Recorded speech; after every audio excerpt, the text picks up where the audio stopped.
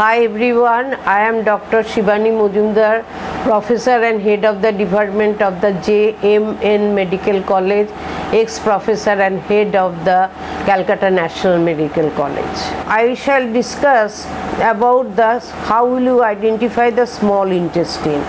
Now in the small intestine, this is the side of the lumen, and you will see these are the villi in cut section.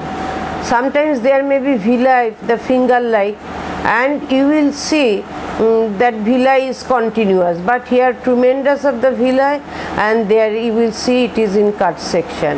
And the villi are lined by the columnar epithelium. Within the columnar epithelium you will see the white gap, small gap, and this white gap are nothing but the presence of the goblet cell. Next you will see below the mucous membrane you will get the muscularis mucosae, and there are plenty of intestinal gland in section, you will see here, and that is between the muscularis mucosae and the submucous tissue.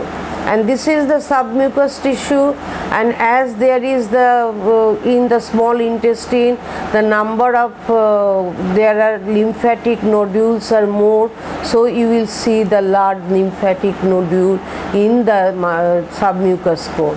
And this is the muscle layer, that is the